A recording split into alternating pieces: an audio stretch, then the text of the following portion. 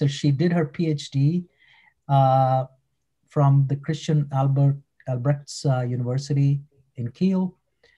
Graduated from Christian Albrechts University at Kiel and did her PhD from University of Leiden in the Netherlands. And subsequently, she became a professor at Aachen University. She works at the intersection of SAT, SMT solvers, and computer algebra systems. And in 2015, she independently came up with this concept of combining SAT solvers and computer algebra systems. So without further ado, Erika, please go ahead. Thank you. Thank you for the nice introduction. You can hear me?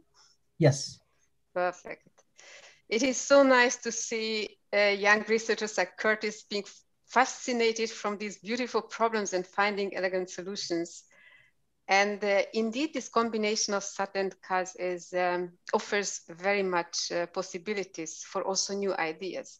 So what I would like to show you today is also a new idea based on previous ideas which we get when we try to combine these systems.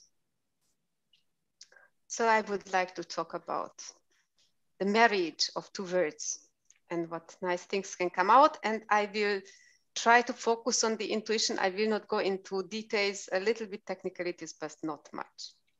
But let us start at the beginning. So what we want to do is we want to solve logical formulas by SMT solving. And we look a bit into the solving mechanisms of SMT solving. And what we see is that there are different modules in it. And these modules are combined, but they are not combined just putting them aside. Like by Curtis, we also have seen, I would call it, but the SAT solver solves a kind of abstraction, but it is dedicated to the problem. So what in SMT solving is beautiful and impressive that often putting together pieces results in new methods. So propositional logic, we know. Curtis used this also in the upper level of his solving methods. And what I will focus on also is real algebra. And we know that this is, of course, more complex. Even representing satisfying assignments is more complex. But computer algebra systems already addressed the problem of satisfiability checking. So I focus today on quantifier-free formulas. But the Boolean combination is still challenging. And then I do not introduce SMT solving. I assume that most of you know, but in traditional SMT solving, I would like to emphasize again that also there is SAT solver interacts with the theory solver, but they do not have equal rights. The SAT solver is first. That's why it is called lazy SAT modular theories, because the theory is evaluated lazily. So the SAT solver goes ahead and searches for solutions for the Boolean skeleton, for the Boolean structure of the problem, and consults a theory solver to check consistency in the real domain. And now what kind of theory solvers can be put into this theory solving approach? We know a lot of decision procedures. Probably you are experts in some of them. So the question arises, can we simply plug in these procedures into SMT solving? And the answer is, well, not directly, at least not directly in an efficient way, because the SAT solver will incrementally search for solutions, and in the less lazy solving, it will frequently ask the theory solver for a set of constraints, then for an extended set of constraints, an extension of this, and so on, until a solution, full solution is found or a conflict is detected. So this should work incrementally. And if the theory is, or the constraints in the theory are inconsistent, it should give an explanation in form of a tautology, of a lemma, and should be able to backtrack. I will not go into these details how to adapt these decision procedures, but this was the origin of my research and of our SMT solvers, because we said, well, there are so many interesting decision procedures which are not yet efficiently embeddable in SMT solving, so let us try make them SMT compliant. And on the way, we detected a lot of, so some extensions have been straightforward, but some others are very interesting. And with interesting, I mean, we could not only adapt these decision procedures, but we could even gain more insight into the nature of the problems and thereby also improve or change, modify algorithms and find new ones. So first to our solver, before I will give you an example. Our solver is called SMT RED, Real Algebraic Toolbox is RED. At its heart, there is a C++ library called CARL for real arithmetic computations. This can also call external computer algebra systems if they are installed, a few. I do not go into these details, but using CARL, we develop a set of SMT solving modules. And these modules can be combined to an SMT solver. And this is something individual for our solver. So these are the modules that we offer currently. You see that our weight is on real algebra. This is on the bottom, but we have also some basic modules and some non-algebraic decision procedures. And we implemented nearly everything that we could find. And we can combine these procedures strategically by defining an initial module and then defining callbacks for it. And that means that this module is solving the original problem, and for sub-problems, it can call other modules, and which module is called might depend on certain conditions. I'll show you an example. Traditional SMT solving has a SAT module and a theory module. Assume the theory is now the cylindrical algebraic decomposition for real algebra. So here you see a piece of code, how we can define this strategy. And then we combine the solver with this code, and then you have a statically combined strategy. So this SMT solver executes this strategy, but the strategy is still statically combined, but it can be dynamic depending on the conditions. So for example, we can also add a pre-processing module. We can add bit blasting to eliminate finite domain integers, or we can call, for example, the virtual substitution as an incomplete method before we go to the heavyweight CAD, or even interval constraint propagation. We can branch on whether the sub-problem is linear or nonlinear, and this is what I mean with dynamic. So it is also problem dependent, or we can branch whether the problem is integer or real, or mixed real integer, and then we can call different backends for those problems, what is the best suited. Now let me come back to SMT solving. So I mentioned that a SAT solver is the SAT and theory do not have equal rights. The SAT solver is kind of first in lazy SMT solving. And what happens in the SAT solver is that if you have a propositional formula in C and F, then one of the components in the SAT solver is resolution. So we have the resolution rule. It offers a complete decision procedure for propositional logic. It can be used for quantifier elimination. But why do we have then SAT solvers?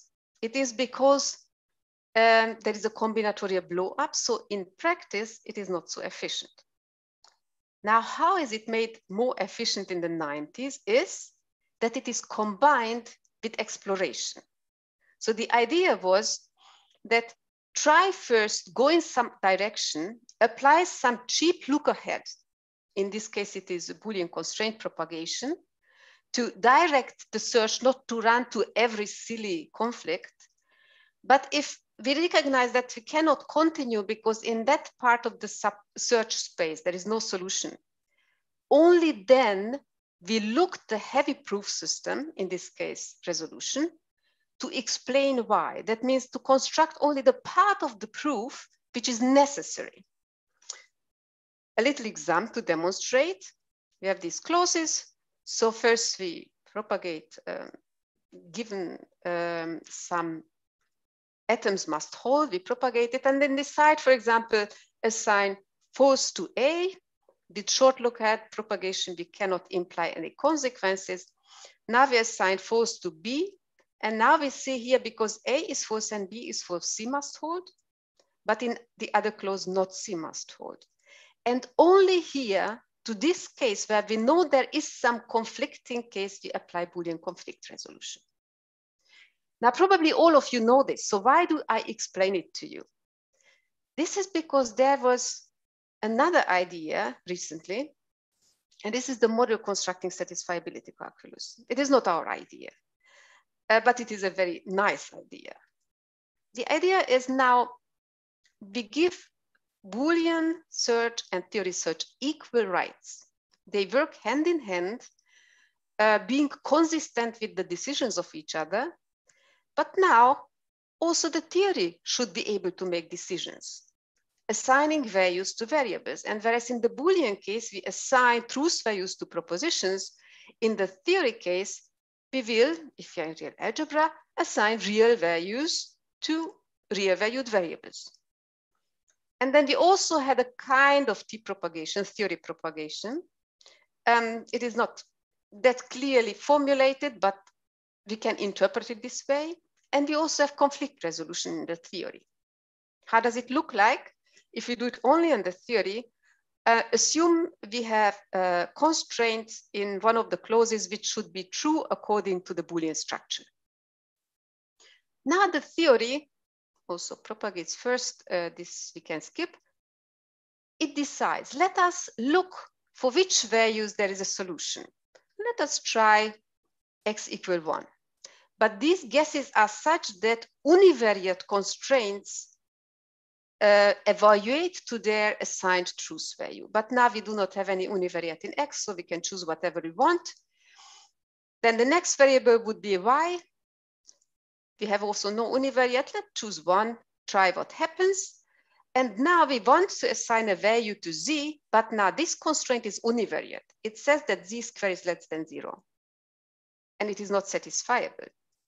So only now we would involve a theory explanation procedure that could say, for example, that if the constraint holds, then x and y should not be both positive, because then we cannot satisfy this constraint, or one of them should be negative. And then these two kinds of search go in parallel. You can combine them as you want, but they should agree. So if the Boolean solver says that this constraint is true, then the theory assignment should also make it true. Okay, so this is not new. Why do I talk about it? It's because there is something we can derive from it, a new type of method. But let me explain this idea on the Fourier-Motzkin variable elimination, because this is quite easy to understand and good for illustration. So the idea is, if you have a set of linear constraints, no multiplication, then we can use quantifier elimination, in that we bring in all constraints, the variable to be eliminated on one hand side. So we get a set of lower bounds, green here, and a set of upper bounds, red. And then we can assure that there is a value for x that satisfies the constraints if the lower and upper bounds do not define any empty intervals. That means each of the lower bounds should be less or equal each of the upper bounds. This is all. And then we can eliminate every variable that we want. And at the end, when we eliminated all variables, given that there are no parameters, we can decide satisfiability by checking the resulting constraints over constants. So for example, if you have these 4 constraints, we first want to eliminate x1. So x1 has here 2 lower bounds and 1 upper bound. We combine each with each. So we get 2 constraints. And the one without having x1, we just keep. We go on, eliminate also x2. So here we have again 2 lower bounds and 1 upper bound. We combine each with each. And then we recognize there is a conflict, because 1 cannot be less or equal 0. So this set of constraints is unsatisfiable. Now, if we use Fourier-Motzkin in MCSAT to explain conflicts. How does it look like?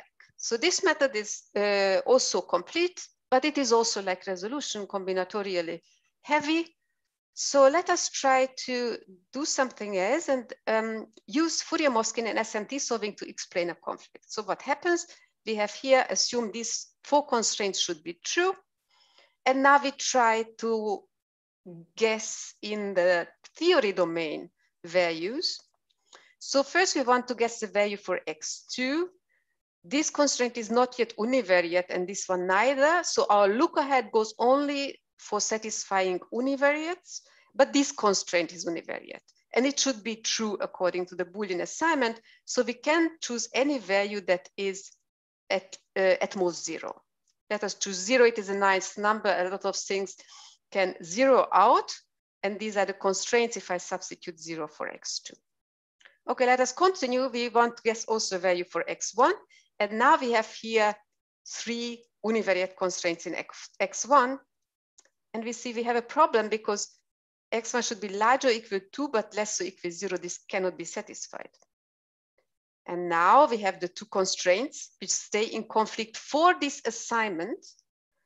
And we can use Fourier-Motzkin to derive a new statement, namely, if both constraints hold, then x should have the value at least 1. Now we can learn this clause and then backtrack because the choice for x2 was wrong for the given x1 cannot be chosen. So we undo the decision for x2 and choose another one that satisfies now this constraint. And the problem here is that you learn constraints and you lift this up into the Boolean level. That means you need propagation again to direct the search away. And perhaps we could turn around and put this idea another way. So we thought, cannot we, instead of putting Fourier-Motzkin into MCZ, cannot we put a kind of MCZ into Fourier-Motzkin? So let us guide the Fourier-Motzkin elimination procedure by exploration. So let us do the same. We start and guess a value for x2. We have one bound, it should be less or equal 0. So let us guess 0. Now we try to get the value for x1.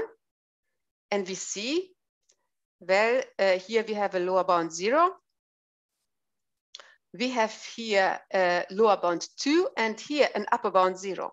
So these 2 are in conflict. For this value, I cannot extend it to the next dimension. So let us explain it why. We apply one Fourier-Motzkin step to get this constraint. And we see that our current simplified, it means that x2 should be at least 1. And now because our current assignment does not satisfy it, we backtrack and choose a new value. Okay, perhaps we try to choose 1, but we see that it should be at least 1, at most 0, which is not possible. So again, we explain this by applying to these 2 conflicting statements one step, one Fourier-Motzkin step. And we are done with the proof. So we even recognize that this constraint is not relevant, so we do not need to apply it. So this is the idea, but we do not want to do it for Fourier-Motzkin because linear arithmetic is quite efficient with the existing method. We want it to do for nonlinear real algebra. And in order to explain that, just shortly, I need to give a little bit background to the cylindrical algebraic decomposition, which I assume that you not all know. I will not go into very much details, but let us first start with the univariate case. So we have an univariate polynomial, and we would like to know whether it has a certain sign condition. So for example, whether it can get negative. And the key, while real algebra is decidable, or at least for the univariate case, the reason is that each polynomial has finitely many real zeros, at most the degree of the polynomial. And if we can compute these zeros, if we could compute it, actually we cannot compute it, we can isolate them, but we can compute with them symbolically. So this is possible. And then we know that between 2 zeros, a sign of the polynomial is invariant. okay, because it is a continuous function. So between two zeros, it cannot get from positive to negative or the other way. So if we can compute the zeros, we do not need to know how the function looks like. We take the zeros and samples between them and left and right, and then we just substitute all of these into the polynomial and check the sign, and then we can answer this question. If one of the sample fits, the problem is satisfiable, otherwise it's unsatisfiable. And this idea can be extended also to the multivariate case, but there it is, of course, a bit more complicated because polynomials have now no finitely many zeros, but continuous varieties, which you can see here for these two constraints, two polynomials. The blue one has the variety here, and the green one is this line. So if we want to check now the satisfiability of this, we also need something like sign invariant regions. And the cylindrical algebraic decomposition defines by a certain procedure, which I do not want to explain here, defines so-called cylinders, which are stacks of sign invariant regions. It's stacks, I mean, for example, look at here in the middle, we have here a sign invariant region over the whole width of the cell of the cylinder. And then on top of it, we have here one sign invariant region cuts through the whole cell, the whole cylinder. Then here we have next one, here we have a next one. And why it is nice is that now I can guess any x value here within this interval, and either I can extend it to a sign satisfying point, or none of these x values can be extended. So I can guess any values incrementally dimension by dimension, and then if I test all of them, then I can check the satisfiability of this formula.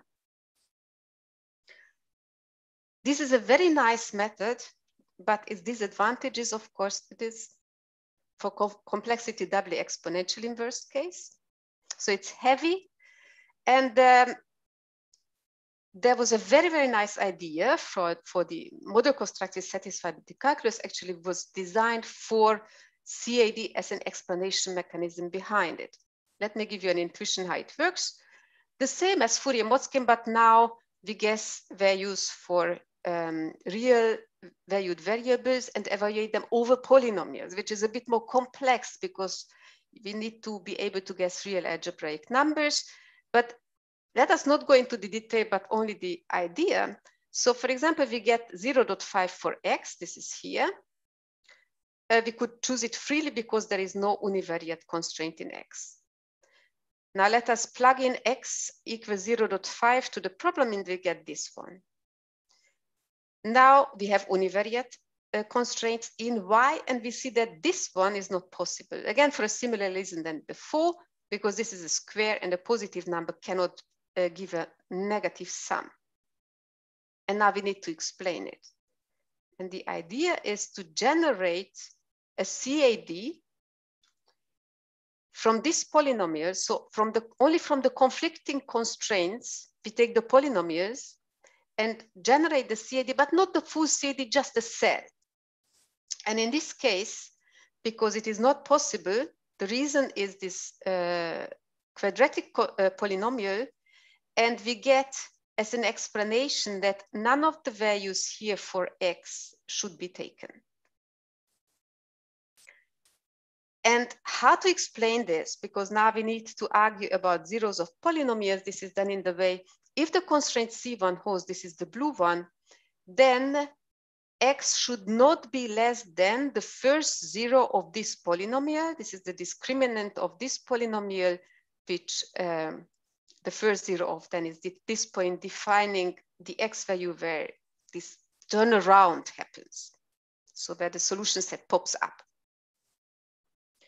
Okay, so you see already one problem. We need to be able to compute with these zero expressions for polynomials, of this representation for zeros of polynomials. And then we continue. So for example, we get now, we have here an univariate problem in x. So we choose a value which satisfies this constraint. For example, we can choose this value 1.2, And now we evaluate the polynomial at this point, we get new constraints, and we try to search for a value for y, and it is also not possible, but now we need both constraints. And again, now we construct the CAD for these two polynomials, but not the whole CAD, just one cell description. And this describes us actually this area in X can be excluded.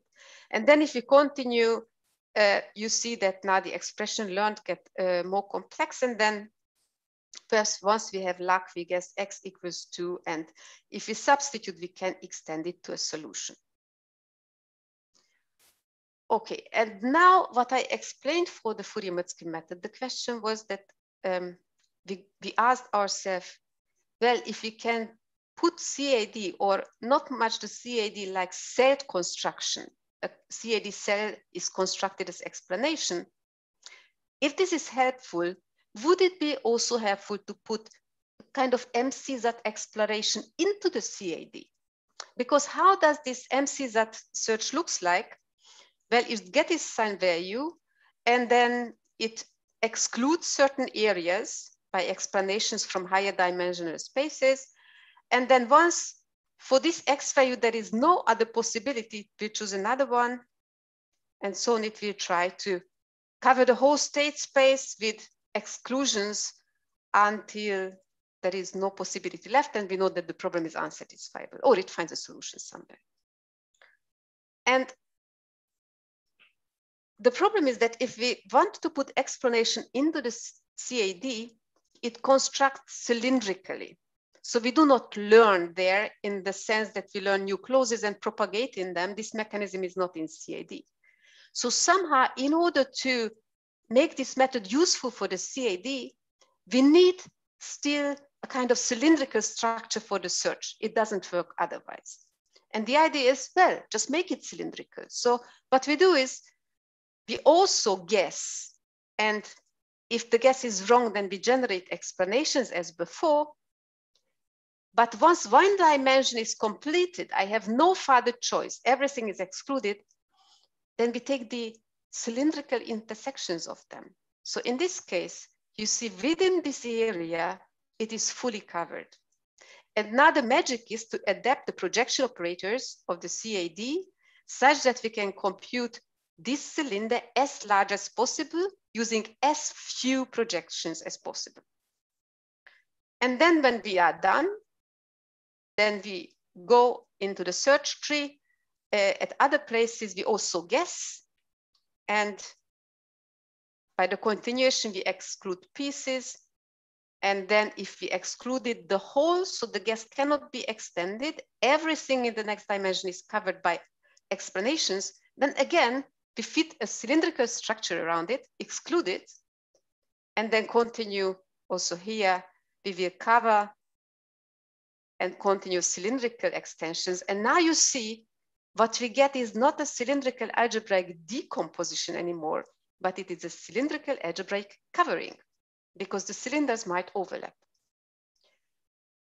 Okay, is it good in practice? Here you see some results. What you see here is the traditional SMT with CAD as a series solver. In the next one, you see a modification with the CAD statical structure first project dimension-wise everything and then lift up for those who know how the CAD is working. It is modified that we can make a partial projection, can try partial samples such that we can detect satisfiability without doing the whole work. The third one is the covering, and the last one is the MCZ with CAD. It is called NLZ. And you see that the covering is good, but it is not better than NLZ. But this covering does not yet have this incrementality included. It has still the static projection structure. So if we improve this and add this incrementality, then we have the chance still to beat the currently best approach MCZ with CAD for nonlinear arithmetic. And one more interesting point is if you compute here the running times for the benchmarks that we took from the SMT benchmark set, you see that the difference is not really big. So here a lot of things that both can solve relatively fast. And here's some divergence, but here you see a lot of benchmarks that NLSAT can solve is hard for the covering, but also a lot of benchmarks that the covering can solve are hard for NLSAT. So this would be interesting to look at whether that is really only heuristical, because these are really a lot. So here you have something like 300 benchmarks and you have something like 500 benchmarks. So this is not, does not seem to be accident, but we cannot explain it yet. Okay, so I hope that my talk could give you a little bit of impression what MCZ does and how we can turn it around to put this exploration idea to compute some decisions procedures with exploration, so guide the search by exploration, and how it nicely can extend existing methods and improve them. And actually this is also very good related to what Curtis made, because he also tries to explore in the SAT case, and then basically the CAS gives these explanations, but there it is not the Boolean abstraction and the other cases, but the division is different. But I see parallels in both of them. So thank you for your attention. And if you have any questions, then I'm happy to answer. Thank you for a great talk, Erika. Fantastic talk. Questions, please.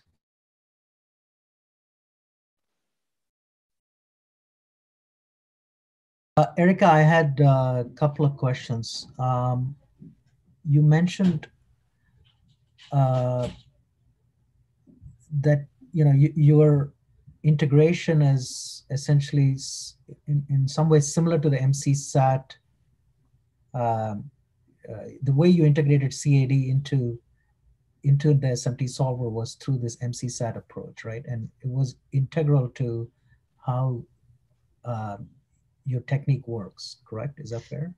Yes, so there are two different approaches. One, the NLSAT. This is the MCSAT with CAD. It was called NLSAT by the authors. And this guesses at the Boolean level and at the theory level and learns explanations. Right. It says, if the following constraints hold together, then exclude this CAD cell. And what we propose is, it is a pure series solver for conjunctions of constraints. And we use this guidance to look first, and only if we have conflicts, then we apply the generation of CAD cells. But now we keep this cylindrical structure in the search, and this allows us not to learn, because we always, at the same cylinder, we look at the future and the higher dimensions, and if we exclude them, we backtrack. So we do not learn. Right. Therefore, all this propagation falls away. And so the difference is that the cells that are generated by MCSAT to cover the state space, to exclude all real values in the domain, are not structured. Therefore, they can also be reused, but they must be learned. And in all these learned constraints, you need to propagate. And therefore, it might be expensive. And also for each cell generation, you need to start the whole projection and so on from anew. So the idea was, let us keep the CAD structure. So we do a similar thing than the original CAD does. So it is really only a series solver in traditional SMT solving. But inside of the CAD, we apply exploration, not to consider always all polynomials, but only those which matter. Because we explore and we see for this partial sample, certain sign conditions cannot be satisfied together. And then we compute a cell only in the CFD of those constraints which matter. And this is the big speed up that we gain. But thereby we lose the decomposition, but we get a covering. So in other ways, you actually flipped the search versus theory. Exactly, we fit this. So basically in MCZ, you have the Boolean and the theory guess first, and then you derive something, learn it, and you need the Boolean level to propagate, to lead away from these in the future. We do not learn, do not propagate, but need the cylindrical structure to remember what we excluded already and what we need to check in the future. It is because it is mathematically quite a bit involved. It is not easy to explain it easily, but this is what you say is exactly the point. So flip it. Exactly. Yeah. I had one more question. So I think MCSAT was approached as a distinct architecture for SMT solvers, but to the extent that I know, other than NLSAT, nobody has kind of quite picked it up. Yeah, actually, NLSAT was introduced first and then generalized to MCSAT. True. Yeah. I think it was picked up for floating point, floating point arithmetic computations, I think. Okay. But I am not so much aware. But I think that could be promising also to other theories if you can generate generalizations. These are the explanations. If you find something unsatisfiable, to generalize it to an element from a finite domain such that you can also assure termination. Right. More questions, please? If not, let's thank Erika again for a wonderful talk. Thank you, Erika. Thank you for Thanks the a lot. invitation. Thank you. Thank you. Next is Emery Yolko. Hi, Emery. Could you